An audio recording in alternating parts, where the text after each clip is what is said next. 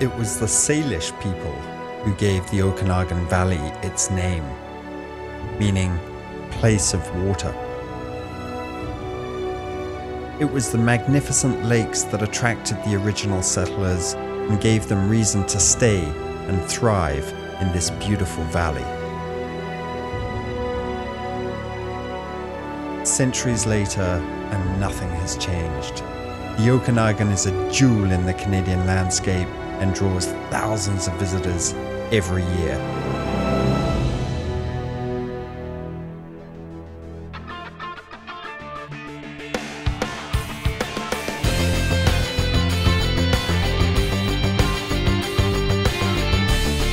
Every summer we go to Azores for jet skiing, water skiing and just cruising around on the lake.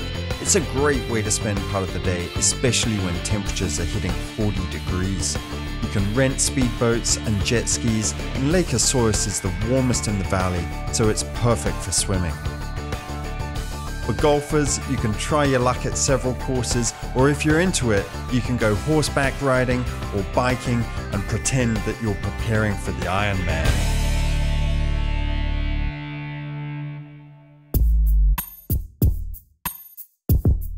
There are some very good places to stay in the Okanagan and some beautiful restaurants too.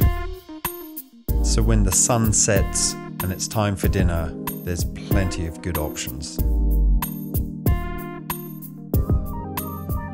In the southern Okanagan, my favorite place to come and stay is Spirit Ridge.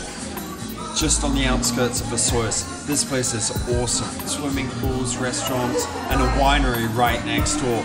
Fantastic for families, and beautiful wine too. Here we go, awesome. Look at that, look at that. Delicious. Thank you very much.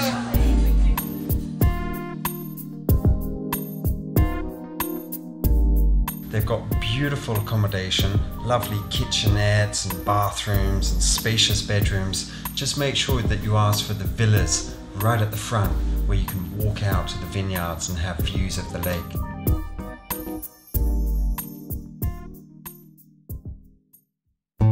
Another one of my favourite places to stay is Burring Out. They also have an excellent restaurant where you can have a casual lunch on the terrace or enjoy a romantic dinner in the evening.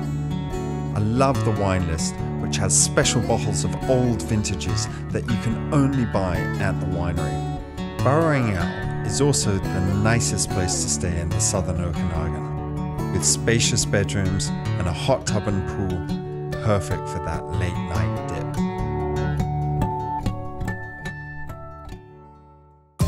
As you head north from Azores, you arrive in the town of Penticton, which is the gateway to Naramata.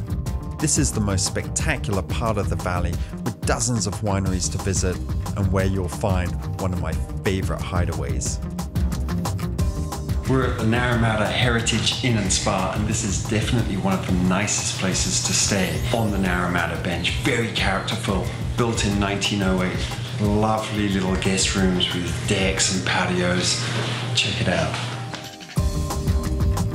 It's a very characterful place where you can come and kick back, relax, have a glass of wine, go to the restaurant or the spa and just while away the day.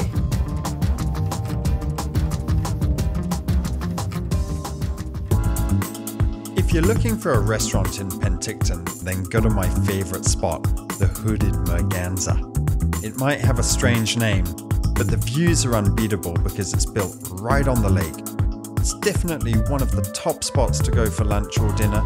There's a fun, upbeat crowd, and you're likely to run into some of the local winemakers.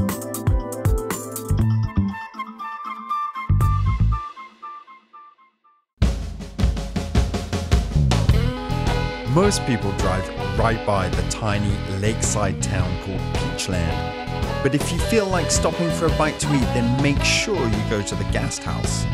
Wine tasting can make you thirsty, and I often enjoy a cold German brew in the beautiful beer garden. It's an old, traditional German restaurant that serves their famous schnitzels, sausages, and an apple strudel that has its very own fan club.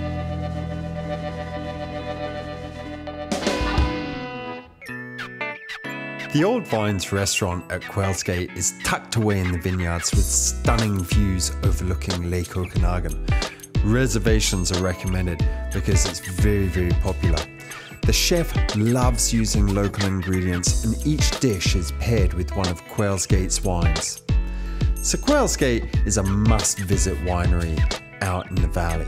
The Stewart family have created a warm and inviting atmosphere, some excellent wines, and one of my favorite restaurants in the whole Okanagan. Last but not least, in the city of Kelowna, I always stay at the El Dorado, a historic hotel that sits right on Lake Okanagan. I love the character of the place, with the odd creaky floorboard and the very comfortable rooms. But truth be told, it's the restaurant that I really enjoy, and the bar that can get really rockin' on a Friday night.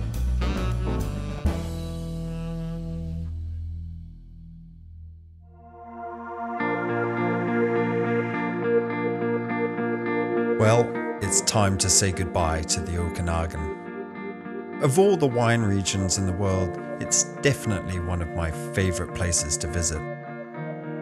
It's not only the exciting progress that the wineries are making, but it's because there's so much else to do here. The scenery is breathtaking, there's a sense of peace and tranquility, and most of all, it's the laid-back people that make it so very special.